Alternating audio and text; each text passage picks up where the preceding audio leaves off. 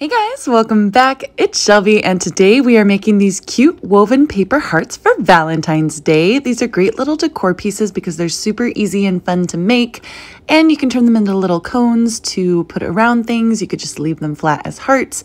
You could write little notes on them. They're pretty versatile and they are adorable. So we're going to get right into it. These are really easy to make. You're going to need 2 pieces of construction paper. Go ahead and fold in half horizontally and then in half again and cut up the line. This should give you 2 sides to work with. So you're making 2 hearts with a crease at the bottom of them. So they open up in a little U formation and the bottoms are sealed.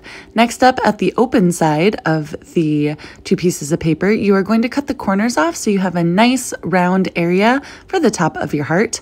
Go ahead and put those back together again, and you're going to cut a couple slits up into the paper. Go ahead and cut as many as you think you need. We'll adjust for size later on, but you need an equal amount in both sides of the paper. So if you cut 4 on one, cut 4 on the other, 5 on one, 5 on the other. Next, match them up. This is not a heart shape. So we're going to slide them out a little bit until it looks like a heart and then cut off the excess. So it's going to be a little bit longer and narrower than you think. But when you line them up like this, that's a lovely heart shape. So that's what we're going to work with. And you're going to take a little loop of paper and push it through one and then around the other, through one and then around the other. So you're weaving them together. So you want the yellow to go through the red and then the red through the yellow. And you're going to repeat this process until it's done. It's really quick and easy. It takes just a couple minutes. I liked using different colored papers because they really made them pop and they weren't super romantic for the Valentine's Day holiday. They were just fun little decor pieces.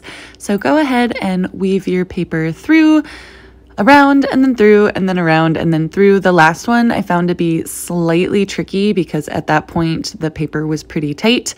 You can always trim off a little extra on the end if you need that last piece just to be slightly thinner, but try not to take too much off. Get them all woven through together and there you have it, a lovely woven paper heart. Super cute.